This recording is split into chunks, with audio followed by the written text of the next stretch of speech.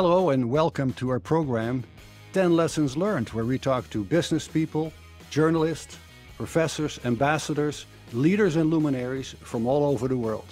My name is Siebe Van Der Zee and I'm your host. I'm originally from the Netherlands, happily residing in the beautiful Grand Canyon state of Arizona in the United States. I'm also known as the Dutchman in the desert. I want to thank our affiliate partner, Audible. Audible is an amazing way to experience 10 lessons learned, but also books and other podcasts, allowing you to build a library of knowledge all in one place. You can start your free 30-day trial by going to audibletrial.com/10 lessons learned. Again, that is audibletrial.com, 10 lessons learned, all lowercase, to get your free 30-day trial. Our guest today is Alberto Esparza. Alberto has served as the founder and president of the Si Se Puede Foundation for 28 years. The mission of the Si Se Puede Foundation, that stands for Yes You Can, is to provide opportunities for underserved young people and to develop an interest and proficiency in STEM, science, technology, engineering, and math. Alberto, quote unquote, retired last year to start his latest nonprofit, the iRise Foundation, dedicated to provide underserved and underrepresented students an opportunity to consider STEM as a career choice. Again, very valuable. You can learn more about Alberto Esparza on our website, 10lessonslearned.com. Buenos dias, Alberto. How are you? Thank you for joining us. Good morning, Siebe. It's a pleasure to be on your platform, and I look forward to the dialogue. Thank you very much. Absolutely. I am so curious in the work that you have done, and I see a beautiful picture behind you of, it looks like young girls playing soccer. What is your interest and commitment to doing this, helping young people in underserved communities for now 30 years? Where is that coming from? That's basically coming from where I grew up. I grew up in a impoverished area, a lot of gang activity and gang violence, but I had a beautiful grandmother who raised me very well, always taught me from right from wrong and wanted me to serve others because I saw how she served others. She was about like 95 years old before she passed. And I recall her going into the neighborhoods and making sure that, the homeless had something to eat. And I saw that on a daily basis. And we went to church every day. 7 days a week. We would walk 2 miles from her home to church on a regular basis. So she was my role model and she meant the world to me. So she taught me well. Wonderful, wonderful. The iRise Foundation, please explain the purpose and again, the work that the foundation is doing. Okay, a couple of years ago, I had prostate cancer, so I was very ill. And that led to my decision to retire from Si Se Puede Foundation. When the doctor gave me the green light to go ahead and go back into the community, I really wasn't going to go back into the community. It was the community that was calling me up. They wanted me to go back and deliver soccer and deliver all the programs that I used to deliver. And it was a very easy decision because I was at home, not doing anything, crying, lonely. And I said, you know what? I really got to get back to the community because I needed the community more than the community needed me. So I started iRise, but I wanted to do something very unique. I wanted to focus on the Native American students. And so in the past, I worked with Skyline Gila River, St. Peter Indian Mission School, the Boys and Club in the Saskatoon, which are predominantly Native American.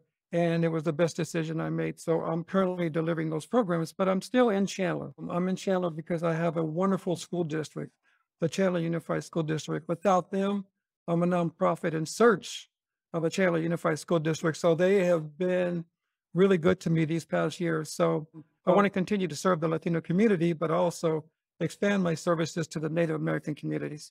Very powerful indeed, and helping young people by giving them opportunities and access to opportunities and doing it in a way that they enjoy, right? Because again, if I think about the activities that you organize, it's fun, it's enjoyable. And of course, these young people, they benefit from it. That must make you feel good doing that for 30 years and living that life. Throughout the presentation, you're going to hear me discuss relationship building. And one of the things that I did is the first lesson that we're going to talk about is relationship building. I never assumed what the community wanted. I always built in, no matter what program, stakeholders. I built these committees to let the community explain to me what they wanted. So a lot of the programs that I have are really as a result of what the community needs. The soccer program is really, really growing. I think this year we're going to have close to 600 kids involved in our program. It runs from September, it goes all the way through May. The beauty of this program is run by the parents and is run by our high school students. And we have no money. But when you go out there to those fields, everybody has a uniform. We got referees. Our parents are background checked. It runs pretty smooth. A lot of people ask me, well, how do you do it? It's pretty easy. It's because I'm engaged in the community. The community has told me what programs they wanted. And that's the reason why I've been successful. Before that, I used to assume what the community wanted, and that was a big mistake. So these programs are offered based on what the community needs are. Fascinating. And at the same time, I recognize that you have to already move to lesson number one. Don't assume you know how to engage the community. That is our lesson number one today. But I want to go one step back, if you don't mind. Sure. Because I know you talk about the work that you're doing, and that's what we want to hear, and the wisdom that you have learned from that. But just, let's say, to start out, what kind of lesson would you like to teach yourself if you would be 30 years old today? What have you learned that you would like to have learned a few years ago?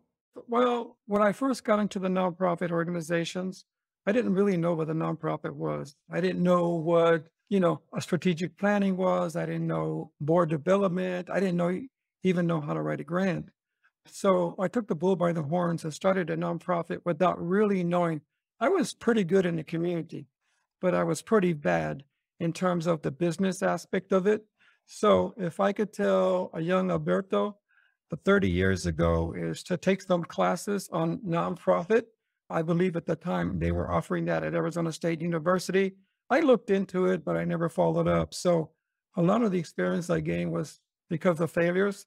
But if I can go back, I would sit down with young Alberto and basically said, hey, if you're going to start this nonprofit, it's going to be a difficult journey. My suggestion to you would take a couple of classes, learn everything that you can, learn about grant writing, which really killed me. I didn't have a clue. My first grant was written in pencil, written in pencil. And I recall that I submitted it to the Valley of the Sun United Way. And basically, it was the conversation between the Valley United Way and myself, but it was a horrible grant. And I knew that I was not going to get it. But I would sit down with Alberto and say, you know what? You're going to create this nonprofit. You have all the experience in the community, but my suggestion would be take a couple of classes, take a deep breath, ask a lot of questions, go visit other nonprofits, other CEOs, know what you're getting into. And that's what I would tell Alberto Esparza. Know what you're getting into. I like it. Good point. So we talked about lesson number one, don't assume you know how to engage a community. Lesson number two, don't be afraid to fail. Throughout my journey, I had failed big time. And it is a direct result that I didn't have any experience in the nonprofit world. Mm-hmm. I had an idea that I wanted to serve the community. Great idea. You have to understand that a lot of nonprofits are started by somebody in the community who really doesn't have that business sense. But one of the things that I learned, and a teacher, when I was in the 6th grade, she taught me how to goal set.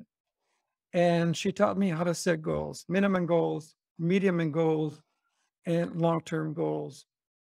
And I remember that. So when I started the foundation, I started to set those type of goals. But my teacher reminded me that I was not going to accomplish all the goals that I set. Nobody does. What was important is going after them. And it wasn't the material things that was important, but your journey in pursuit of your goals. And she said, because you're goal setting, it's going to make you a better professional, but more importantly, a better human being. Goals keep you focused. They give you a sense of purpose. And I truly believe, I tell young people because they all want to start nonprofits. And I said, learn how to set goals. That's going to be very important. And that's what I've done throughout my career was set the small goals that are going to give me immediate success and then build upon that. And I think I've become an expert in goal setting. Now, when it comes to failure, yes, don't give up, keep going. But let's face it, the reality of failure can be very, very tough, right? We can think of several situations, but it could be on the financial side. Yeah, keep going. Wait a minute, I don't have any money. So how do you teach, easy question, hard answer, but how do you teach someone to overcome failure? How do you motivate them to say, do it again, keep going? Many of these nonprofits are started by somebody in the community that doesn't have the business sense. But what separates them from others is their passion and their motivation. And that helps you throughout your journey. When I didn't have any funding, there was one period, and I'm going to talk about that. I believe in the mid 90s, I was sleeping in a vacant office. I didn't have a vehicle. I was walking from school district to school district to deliver my programs. And I could have easily quit. As a matter of fact, I woke up that early morning wanting to quit and get away from nonprofit because I felt alone. But what kept me going was my motivation to serve the community and my motivation to never give up, no matter how difficult it was. And I remind people, this is your journey. Nobody cares about your journey but you. So you have to make a decision. If this is something that you want, then you got to be able to overcome those obstacles, and you got to keep at it. Eventually, you'll have success, and that's been my philosophy. You mentioned the passion. It's important, perhaps as a mentor, to have the passion to guide individuals, and then the individuals, each individual by him or herself, they have to light that fire and say, yes, I can do that. They have to feel right. And you have to, in a way, help them get to that point. One thing that I like to mention is that years into the foundation of my struggle, I was adopted by a group of Social Venture Partners Arizona. They're a nonprofit organization in Arizona. And I think they're nationally known that adopts 5 nonprofits per year. And they reached out to me. How they found me, I have no idea, but they found me. And they met with me. They took me to dinner, and they wanted me to come in to the organization so that they can give me the tools to be successful. And I don't want to forget them because they were very instrumental in my success. They gave me board training. They helped me with my grants.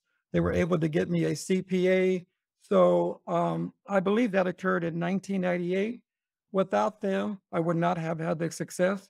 So when you're doing good, people will take notice. I was doing good, and people were noticing because I was getting a lot of calls for folks who wanted to come into the organization and see how I was doing this.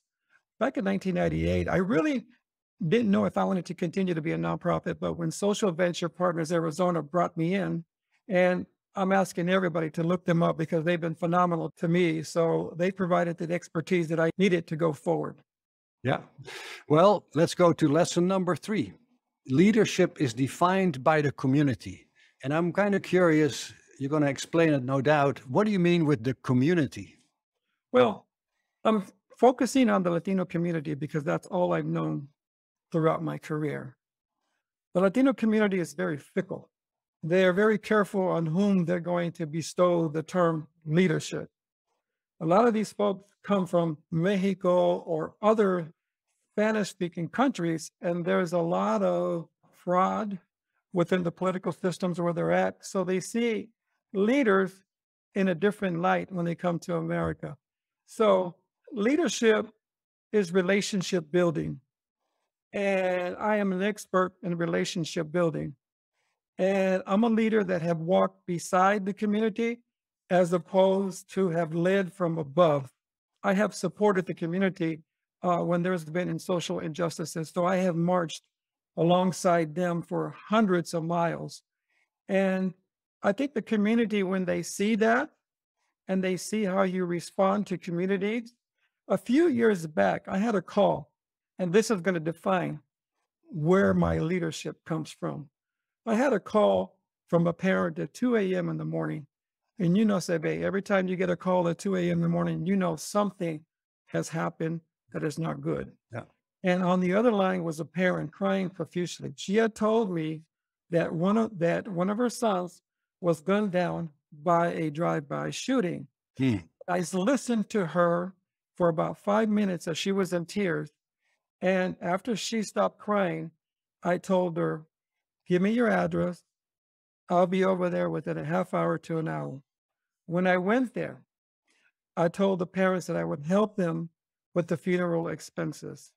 Right away, I got the community engagement. I said this was the only child of these two parents, and the community really supported these efforts. We were able to do that. And not only that, is that I was able to provide food because I know that they had a lot of people who were coming in from different countries to come in and to pay their respects. So that's what it is. When the community sees that you're willing to go above and beyond, that's when you got the community.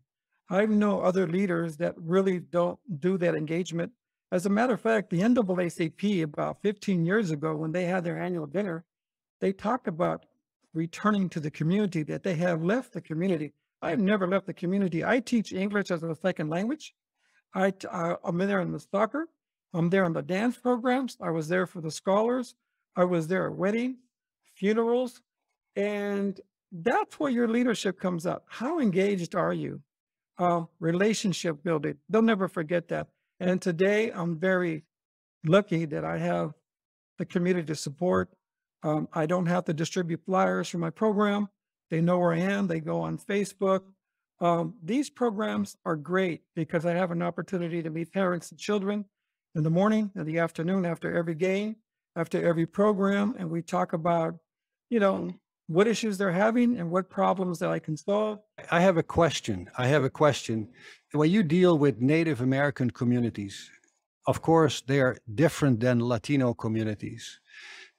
Building relationships with young people and their parents and their leaders, how would you describe that? Initially, it wasn't too positive. There's a lot of history between the Native American and the United States. One of the things that they haven't forgotten is how they've been treated during the Trail of Tears when President Jackson forced the Native Americans to walk miles and miles and miles, hundreds of miles. A lot of the Native Americans died during their journey. It's very difficult, but I have been in the Native American community for 5 years. They have seen me provide these services. I'm able to talk to them. We hosted an underwater the competition in May 2022, and we invited the Native American communities. And I was so happy that a lot of parents came in, a lot of kids, they participated. I provided food. I listened to them. I talked to them. I shook their hands. That's relationship building. You've got to be able to do that. I see other CEOs who don't do that. I appreciate you bring this up because it's something that sometimes is, can we say, overlooked, underestimated, Okay. but it is of extreme value to show the respect for Native American cultures. And in the work that you do, you experience that. And I'm glad you mentioned that. So thank you for that. I want to move on to lesson number 4. You have already touched on some of that. Lesson number 4, set goals. Well, my question would be, do you measure goals? It's one thing to set them, but at some point you say, did we meet the goals or not? Is that something that you include? Yeah, it's very basic. It's not rocket science. I set goals. Maybe I'm going to develop a new program that the community is asking for. And I'm engaged throughout the process from the beginning of the dialogue to when the programs are delivered until the end. I ask a lot of questions. I ask the community, are we meeting your needs? What can we do differently? And again, that goes back to relationship building and engagement. The community wants their leaders to be engaged with them, to not be afraid to talk to them. So I measure success based on the number of students or the number of participants who are Mm. involved in our programs. And I measure the success because I do a pre and post test. Yeah. I want to get an idea how they feel about this class. And at the end, what they felt that we can do better or what they didn't like. They like that. And these committees that I have created give them an opportunity and they love it because I really believe that they like to tell me what they like. And I take on that role. I never get offended by that because I know who I'm working with. And I know that's imperative that I do that to develop these relationships. It creates a level of ownership, right? When they are asked to give their opinions and people are included, they feel they are part of it, and they are part of it. Yes. And I have to make a quick comment because I know I'm speaking a lot, but Dr. King said this. And he said, if you build a community and you fail to include a certain segment of that community, those who feel excluded will unconsciously destroy everything that you build. And I remember that quote. And I tried to follow what Dr. King was doing during the 60s. He was great at it, getting the community engagement. He was out there. So getting them involved and making them become stakeholders is very important. So when we have strategic planning, we invite the community as well to give their input.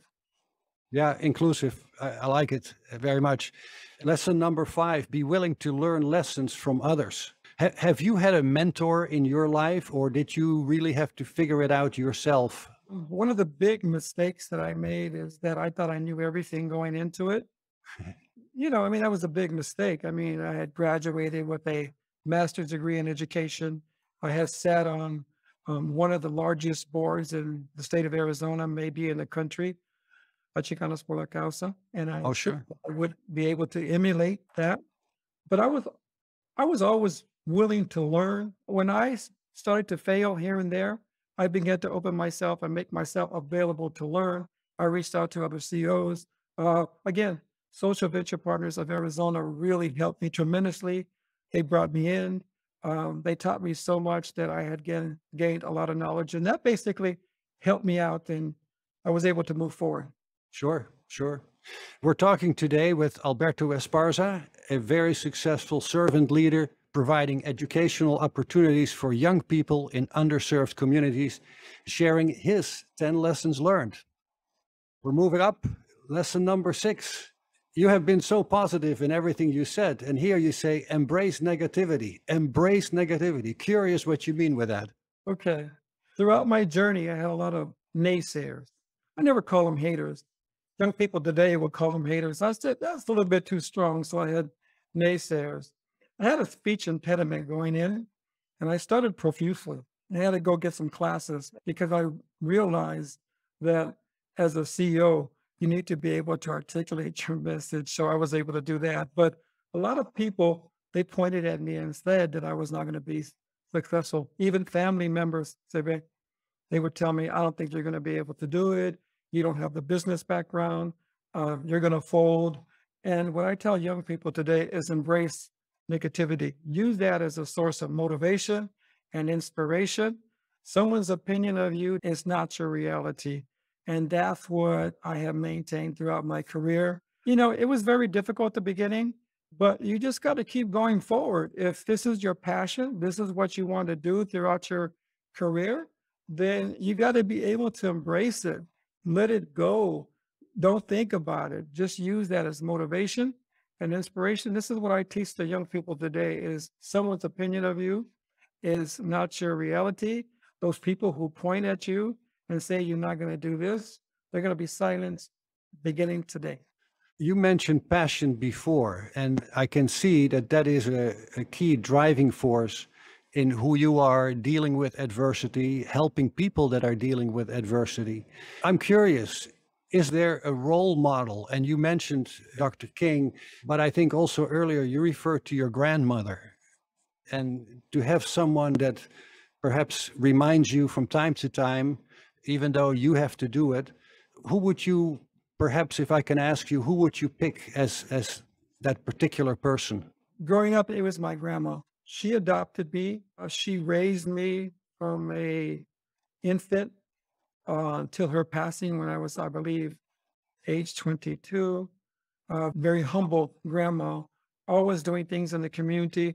I would see her in the kitchen, Sebe, making a pot of beans, making burritos, making red chili, and making sure that the homeless near where we live, she was out there providing food. And she used to do that on a tray. I mean, these homeless people were getting their food served on a tray, glass, making sure that she come back with dessert. She was very inspirational. So when I was uh, 12 years old, I tried to raise money in my community. I did a carnival and we had a lot of games, and I was raising money for the homeless. And we had quite a bit of kids come out there. And so I started to learn. Where I really learned was when I got into the community college and I joined a club called Mecha. And that's where I learned social activism. They were very active during that time. And as a young lad, I mean, I read everything that you can possibly read about Dr. Martin Luther King Jr., and I still know all his speeches today. So, but I think it started with my grandma. She was a great role model to me.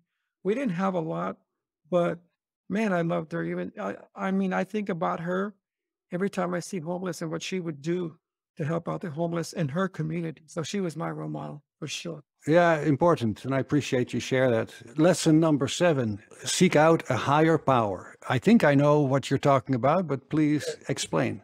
And then in the late 1990s, I had exhausted all my savings. I was flat broke. I didn't have a vehicle. I was picking up some bottles and cans just to kind of buy lunch.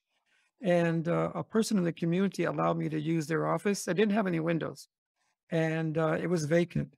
And I recall sometime in November, it was pretty cold. And I was sleeping on the floor, true story. And I woke up about 3 o'clock and I was ready to quit. I was angry at God. I didn't want to talk to God anymore. I didn't want to pray because I felt that he let me down, that I was doing his will, but I didn't see any intervention from his end. That night I had a dream because I was reading a poetry about God and how God was always behind folks when they didn't realize that he wasn't there. And I had a dream that he told me that you were never alone. I was always there. So that got to me. And but I was really angry. I mean, I was all alone from 1993 to 1998. I exhausted, I don't know, close to $100,000 that I would never get back. And I felt that I was a failure at that time. And time goes so quick, Seve. And so, but then I realized that, he was behind me throughout this period. And I apologized to him. And we had a chat. And I told him that I was ready to go and continue to do this work. But that was one of the most difficult periods of my life, is having no friends. There's nobody to talk to when you're all alone and you don't have any money. And but I'm grateful that the community knew who I was and made sure that I had some burritos or this and that. And when you have no car, you're pretty much stuck where you're at. And I never shared that with anybody. This is the first time that I'm sharing this on the podcast. Wow. Well, I think it's inspirational for many people that are going through rough times. And there are, as we both know, many people all over the world that deal with that.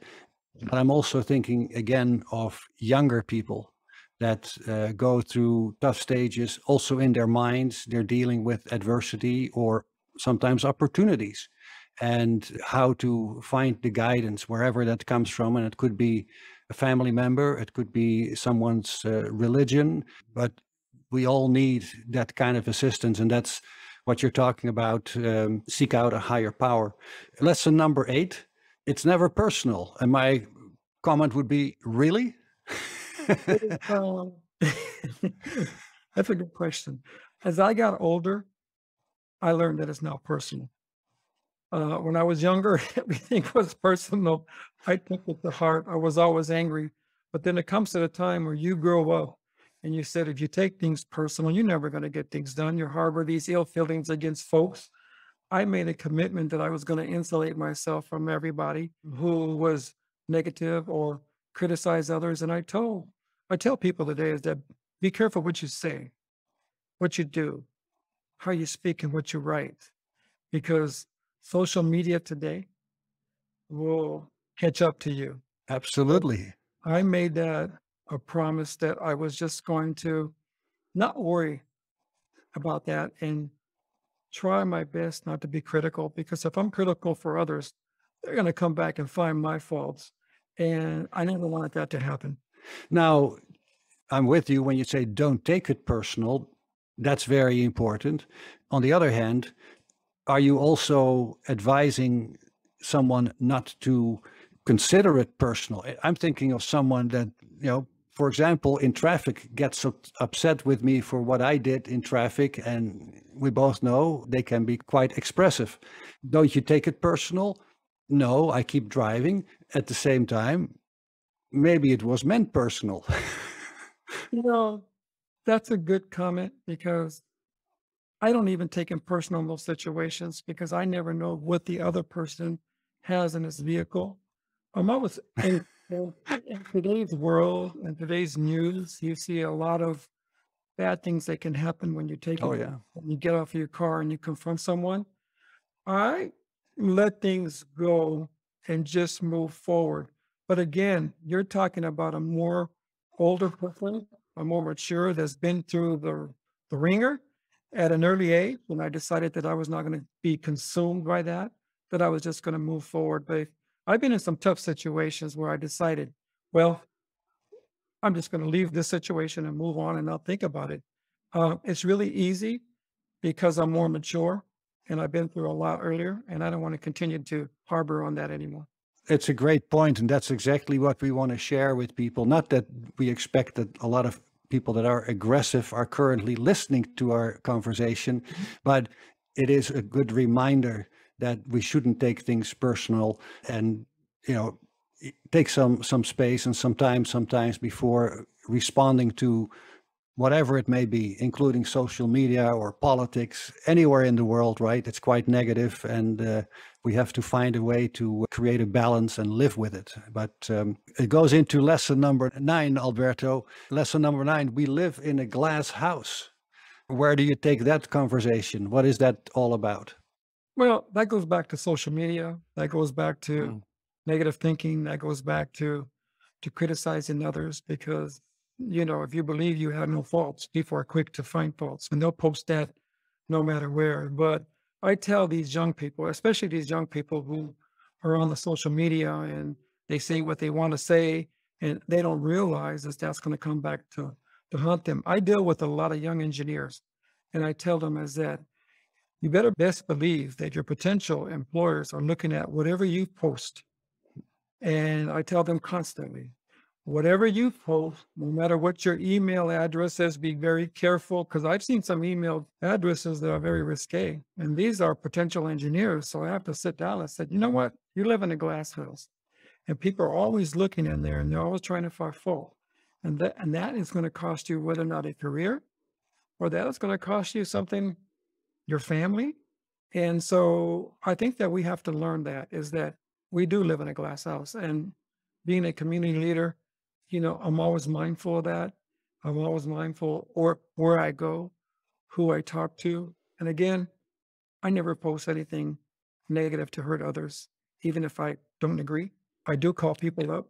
We can agree to disagree, but I like talking to people, and people who know me know exactly what I mean, is that I would always call them up, but just be careful what you do. It's going to be nothing. It cannot be emphasized enough, I think, because obviously with digital media, they learn about their users very quickly. We all know this when we go to certain platforms with social media.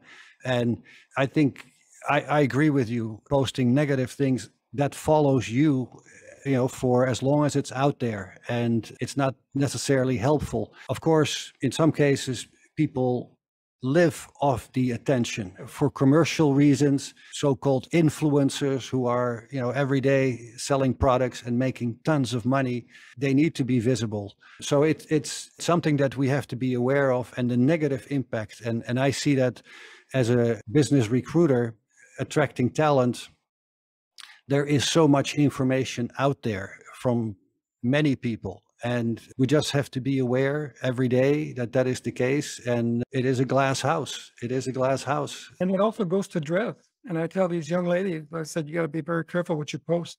That's going to stay there for a long time. And if you're trying to get a professional job, rest assured, these employers are looking at all your social media. Very important. Mhm. Lesson number 10. Lesson number 10, Alberto, here we are. Be careful what you ask for. And that goes back to my early days when I was first starting the foundation.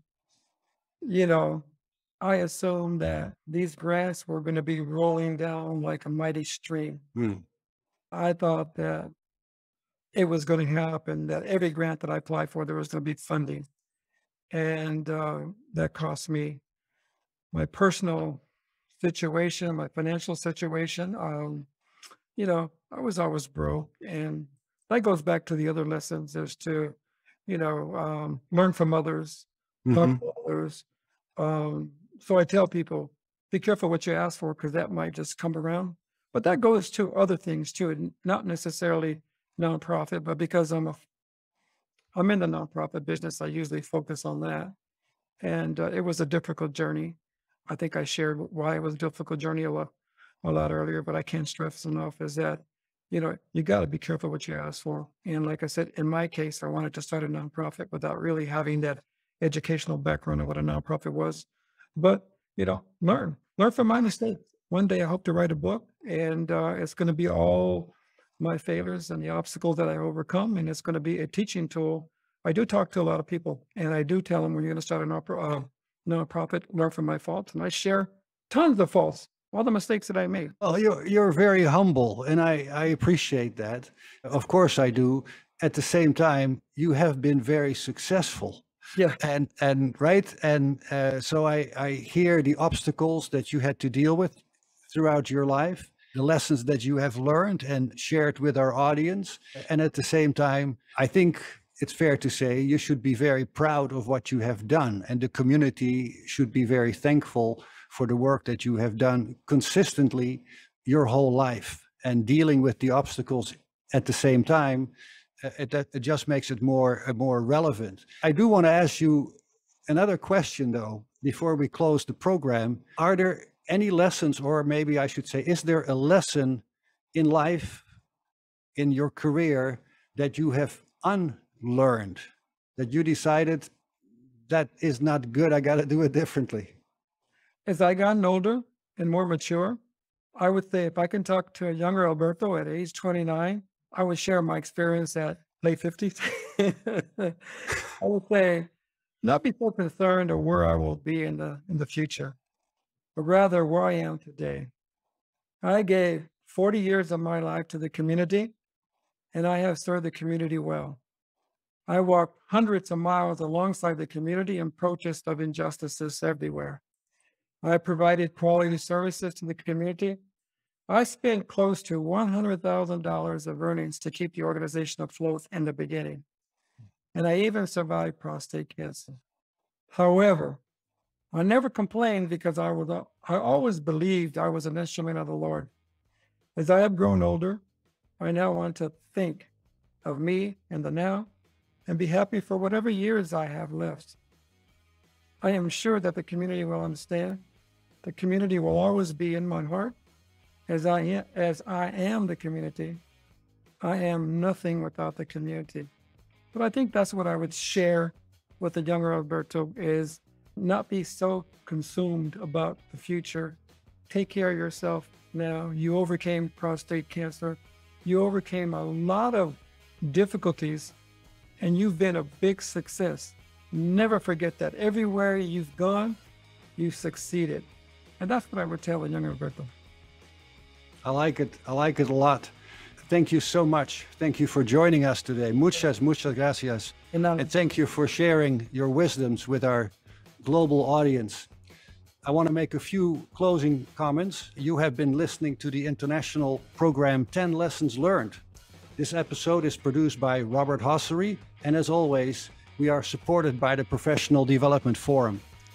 Our guest today is Alberto Esparza, a very successful servant leader providing educational opportunities for young people in underserved communities, sharing his 10 lessons learned. And to our audience, don't forget to leave us a review or a comment. You can also email us at podcast@10lessonslearned. That is podcast@10lessonslearned.com. I hope you will subscribe so that you don't miss any future episodes. And remember, this is a podcast that makes the world wiser and wiser, lesson by lesson. Muchas gracias y hasta la vista. Thank you and stay safe.